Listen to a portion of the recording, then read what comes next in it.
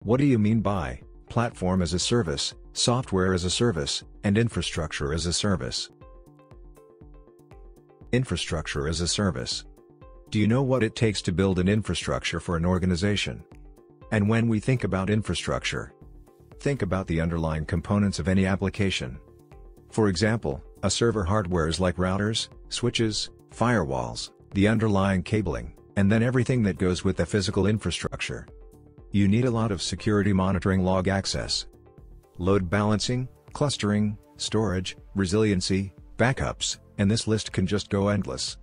These are the services that an application will need for it to function properly. The infrastructure as a service provider will supply this range of services to you as a service. So, you do not have to go ahead and create that infrastructure on your premise.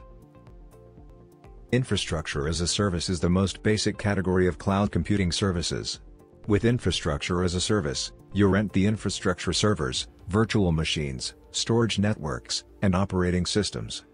The user is responsible for installation, configuration, and management of the software inside that operating system.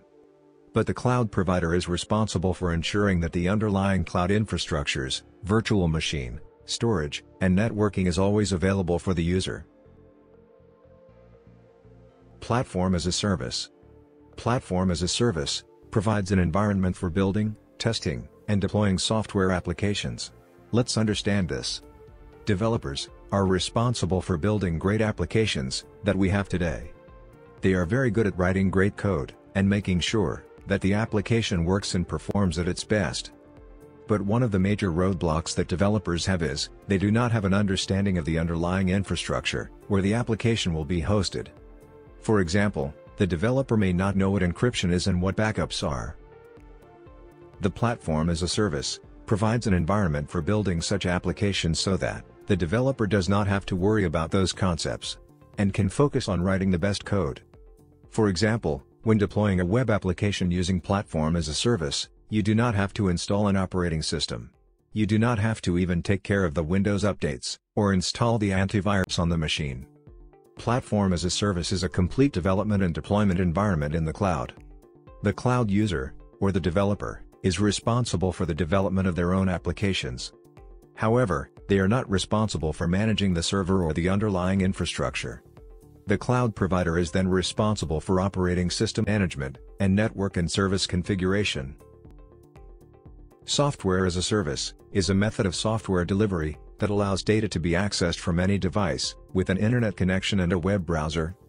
In this SaaS-based model, software vendors host and maintain the seller's database and the code that constitute the application. First, the companies do not have to invest in extensive hardware to host the software. And this in turn allows buyers to outsource most of the idea responsibilities. A major benefit of SaaS is being able to spread out costs over time. Some of the examples that you can talk about is Office 365, which is a cloud-based email delivery model from Microsoft. The other examples are Salesforce, Facebook, and Gmail, because you do not have to install anything. All you need is a browser and a login with the user and password given by the cloud SaaS provider.